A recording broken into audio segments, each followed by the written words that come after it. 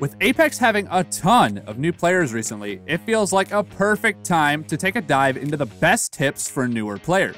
If you're joining us here in Season 10, then welcome.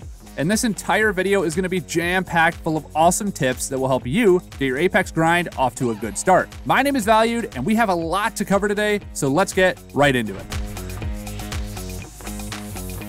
One of the biggest struggles as a new player is finding out which legend to play. While you should try them all, playing one that fits your playstyle is the key to success early on. Are you normally a run and gun player? Then we'd recommend playing something aggressive like Bangalore or Octane.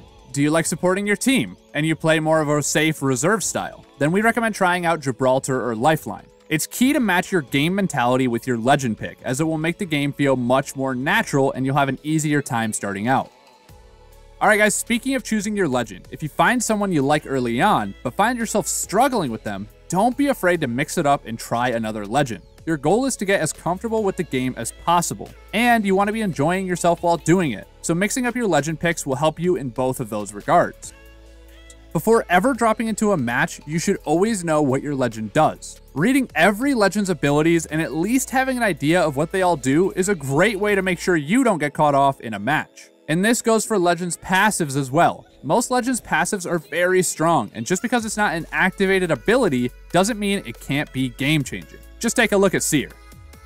A great tool for learning all of the Legends is the firing range.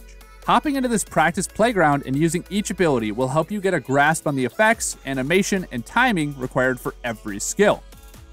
And while you're in there, don't forget to get your hands on every weapon as well. Each weapon has a unique feel and will require some reps to get comfortable on. While playing matches helps a lot with this, it's important to get some of these core mechanics of the game down before hopping into any match. It'll make your games go so much more smoother when you have reps on every single gun that you can pick up.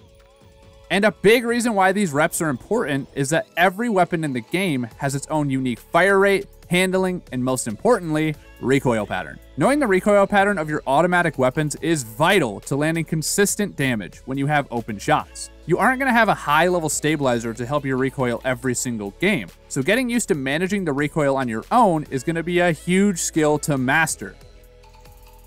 While the firing range is a great tool for learning the fundamentals of the game, we recommend using it every single time you log onto Apex. The top players in the game always use some method of warming up before hopping into matches, and the firing range is great for all players, regardless if you're a veteran or you just installed the game today. If you hop into the firing range for 5 to 10 minutes before you play a game, you'll skip your warm-up game altogether and have an ultimately better experience.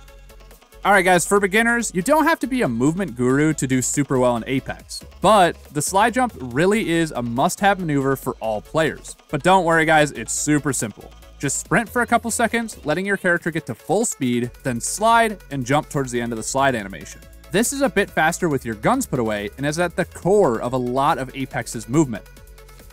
This one might be obvious guys, but there is no fall damage in Apex. However, you will get a large stagger animation on every legend except for Horizon. So keep this in mind when you're dropping large distances on some enemies. Running with your fists out is a decent speed increase. Just make sure you don't get caught rounding the corner into an enemy team without your gun at the ready. This extra movement speed is great when rotating or running away from danger. So guys, don't forget to stash those weapons whenever it makes sense to do so. Ziplines are a great way to maneuver the map, and you'll find them going across gaps, climbing tall buildings, or heading to the top of a jump tower. Adding a bit of movement while you use these is a great idea because you can easily get beamed if you travel in a perfect straight line. Spinning your way up a vertical zipline or hopping on and off a horizontal one are the easiest ways to implement some movement into using ziplines. And while we're talking about ziplines, they can be used to give yourself a bit of a speed boost. All you gotta do is grab the zipline and immediately jump. This will give you a much bigger jump in the direction you were headed. And this can be great when used in buildings, giving you just a little bit more movement. This does take some time to get used to, but once you get it down, it opens up a lot of options for you. Next up, we're gonna talk about Evo shields. Your shield rarity dictates how much health your shield has. Each segment represents 25 HP, with the max being a red Evo with 125 HP. While you can find some higher levels of Evo shields, they can also evolve after you deal a certain amount of damage. And that damage shows on your UI just above your shield's health. With you being unable to find red Evos on the ground, it's important to deal damage throughout a match if you want to have a max level Evo shield for the later stages of the game. Alright guys, let's talk about looting a bit. Learning to loot fast is one of the biggest learning curves for any new player. There's a ton of loot in Apex, and between all the guns, the attachments, heals, nades, and other items, it can be a bit overwhelming. So it'll take you some time to familiarize yourself with everything, and that's okay. What's important to realize is you don't have to be perfectly looted every single game. While it's great to have the perfect loadout, you're rarely going to find that off the drop. So practice looting areas quickly rather than perfectly. The bigger learning curve in the game is looting fast, not looting flawlessly. One thing a lot of new players do is they get lost in the loot. So keep your head up and focus on the closing ring, and the rest of the game will help you find a lot more success than hunting for that perfect loadout every single time.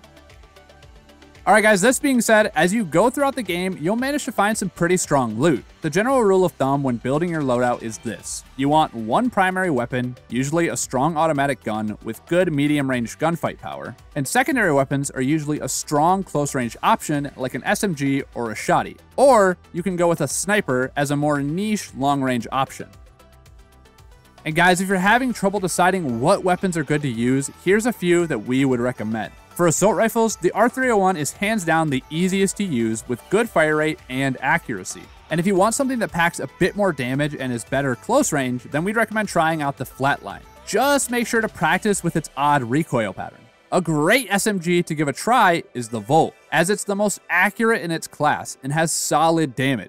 And for shotties, we recommend trying out the EVA 8. But if shotguns aren't your style, then go for the charge rifle as a sniper option, as it's definitely the easiest sniper to use and arguably one of the strongest. If you want an in-depth look at all the strength of every weapon here in Season 10, then make sure to check out our weapon tier list. The link will be in the description below. Alright guys, bonus tip. If you're having a tough time learning the legends, the weapons, or just winning games, we have a ton of other content on the channel to help you get your bearings. But if you're looking to improve fast and really level up your game, then make sure to head over to ProGuides.com and check out some of the best coaches in the world. There are a ton of top-tier coaches and programs waiting to help you level up your game. This will also be linked in the description below. Alright guys, on to our next tip. When you're looting, you're going to want to leave ample space for heals at every stage of the game. Shield batteries and shield cells will be the best method for restoring your armor when taking damage. While batteries feel really nice to use, they can take a lot longer than a cell, so carrying extra cells to pop quickly during fights is a great idea. You don't want to get caught popping a 5-second battery every single time, especially when you're getting pushed. Syringes and medkits will help take care of your HP bar, and with this value being protected by your shield, you don't have to carry a lot of these. This being said, carrying a stack of either syringes or medkits is a great idea to ensure you can always fully heal yourself if you need. On top of that, these are the only heals outside of a Phoenix kit that can heal the damage dealt to you by the zone. Alright guys, and speaking of Phoenix kits, one recommendation we have is not carrying too many of these around. In the early stages of a game, when you have less shield, they're really not that great. With their long activation time, they can be tough to get off unless you use them to heal yourself after finishing a fight. And they take up a whole inventory slot, which can be tough to accommodate for with a low-level backpack. On to the nades. Arc stars, thermites, and frag nades are all powerful tools, and you should be making room for at least one or two of these throughout a game. Arc stars stick to surfaces, and they're great at cracking shield and slowing enemies down. Frags deal solid damage and are really flexible around buildings and doors. And thermites create a line of fire that's great at zoning enemies, finishing off downed enemies, and destroying doors. Not to mention, thermites charge up the new Rampage LMG. So guys, after you have ample ammo and heals, making room for one or two nades and learning how to use them will help you level up your game a ton. You can also find gold variations for your helmet, armor, and backpack, each having a special perk. The helmet gives faster recharge on your abilities. The armor makes syringes and shield cells heal for double while being 25 HP less than a red Evo. And the backpack gives your teammates you revive extra HP and shield when they get picked up. You can also find fully kitted gold weapons. These are rare, but have a maximum level attachment in every slot they have available. The current rotation of gold weapons in Season 10 is the Peacekeeper, RE45, Flatline, Rampage, and the Charge Rifle. Alright guys, now we're going to talk about some more fighting tips. In Apex, you always need to be ready to fight. If a squad sees or hears you, they can often close the distance very quickly with all the mobility in the game. So be sure to always be paying close attention to what's around you and be listening for any audio cues nearby. And when you're in fights, be sure to add in as much movement as you can, as it will help to make your targets miss some shots. The most basic way of doing this is to strafe back and forth, changing your movement direction while laying down some shots. Keep in mind your strafe speed is much slower when you're ADSing, especially with the larger weapons in the game, like the Rampage. And due to that lowered movement speed when aiming down sights, at really close range, it's always a good idea to hipfire. Most weapons in this game have great hipfire accuracy compared to other shooters, and doing this allows you to strafe much quicker than if you were ADSing with your sight. This also makes it a lot easier to throw in some crouches to your movement, and combined with your extra speed, will make you very hard to hit. A couple basic settings you should change is to swap crouch over to hold and make it so damage doesn't pull you out of a death box. The crouch input change will make all the movement in the game much smoother, and the death box setting is great for armor swapping. And speaking of armor swapping, if you can quickly grab armor out of a death box off someone you just finished, it will always be at the maximum health value. When getting third-partied or even just trying to close out a fight, this can be a lifesaver, as it's the quickest way to get out a burst of healing once you get it down. Having the settings set up so the damage doesn't pull you out of the death box will make this swap much easier. Just don't get stuck looting the box while you get down. Doors in Apex are super dynamic, and getting good at playing around them will help you win a lot of your fights. You can block a door by standing on one side of it, and you can close the door on yourself, allowing you to barely keep it open and use it as cover. Doors can also be destroyed with 2 melees, grenades, and a charged up Rampage. So don't get too comfortable sitting behind one if your enemies have this. Likewise, if you see someone abusing a door, use one of these methods to break into their safe place. Many legends in the game have low cooldown, tactical abilities that are very useful, even when not in a fight. A great example is Bloodhound, whose scans should be used frequently as it has a low cooldown and it is great at ensuring your squad doesn't get surprised by an enemy. Don't be afraid to use these lower cooldown abilities, as far too often new players hold their abilities for that perfect moment and miss out on a lot of the benefits of the legend that they're playing. On the flip side of this, many Legends ultimates have long cooldowns, punishing you for using them poorly. Abilities like Horizon's Black Hole can be incredibly strong if timed and used well, but have a long cooldown. Be sure to get good use of these abilities and don't just throw them out willy-nilly. Make sure you guys try each point of interest and mix up your drop locations. This will help you get to know the map much better and will help you carve out which areas you really like and which ones you don't like so much. Getting a feel for which areas are popular and finding out which ones are more niche is key to having consistent games.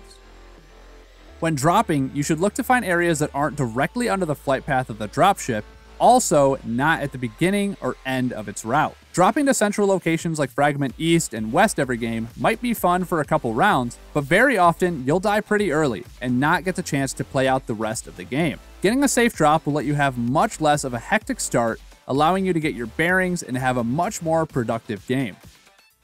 Apex has one of the most robust pinging systems on the market, so use it to your advantage.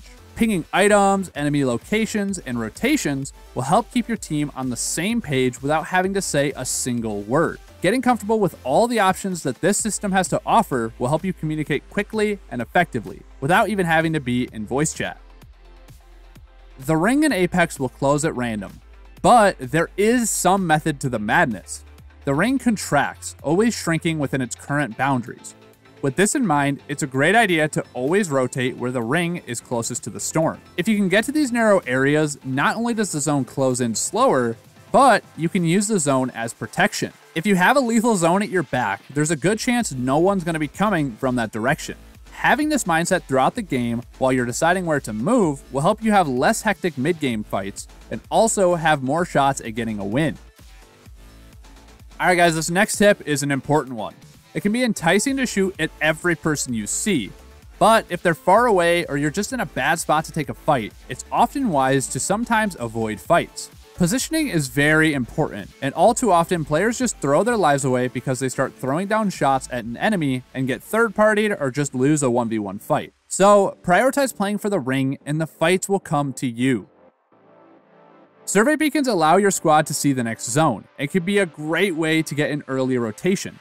and put yourself in a winning position later in the game. As you're rotating throughout the game, if you have a chance to hit one of these things, do it. The extra info could be the difference between rotating late and dying, or having a power position before other squads can get there. If you can manage to get your teammates tags after they die, you can reboot them at respawn beacons. It's important to work together in Apex, and oftentimes you or your teammates will die to help win a fight. If possible, try to get those respawns, and hopefully they'll do the same for you. Alright guys, this tip goes out to all the new players out there. It'll be enticing when you get into the game to just hop into ranked right away at level 10, but you should really stick to pubs for a while. There's a ton to learn in this game, and ranked is a bad place to do it. Having the extra stress of a rating while trying to learn the basics will do nothing but slow your progress. So we recommend not playing ranked until you have a firm grasp of the legends, the weapons, and the map on the current ranked rotation. And for our final tip, guys, on the flip side, if you're looking to mix it up from the traditional BR, Apex Legends' new Arena mode is a great way to do this. While there are some key differences in how the match operates, it's a great way to get a feel for the weapons and get a lot of practice winning gunfights. And at the worst, it's a great way to warm up before hopping into a BR match. And that makes 40. Let us know in the comments below which tip you found the most helpful, and if you have any tips we didn't get to today, let us know down there as well. There's a ton more to know about Apex, but hopefully this list gets you guys off to a great start. Anyway guys, my name's been Valued, and if you enjoyed this video, make sure to sub to the channel. We have so much great content coming your way in Season 10 and for every season to come. And I'll see you guys in the next one. Peace.